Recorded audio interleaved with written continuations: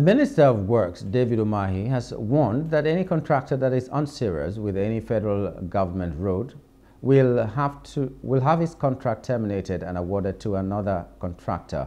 Umahi gave the warning during a stakeholders engagement in Kwara State. Let me announce to contractors handling all our federal projects, like the Chairman Senate Committee on Work said, stop wasting your time going from one stakeholders to the other. You have two choices.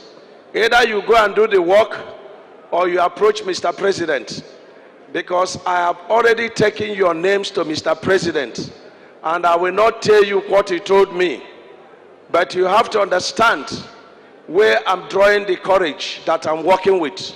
So stop wasting your time. It's either you go back to site to do the work and stop the games, or you try and book an appointment to see the president. Hello, hope you enjoyed the news. Please do subscribe to our YouTube channel and don't forget to hit the notification button so you get notified about fresh news updates.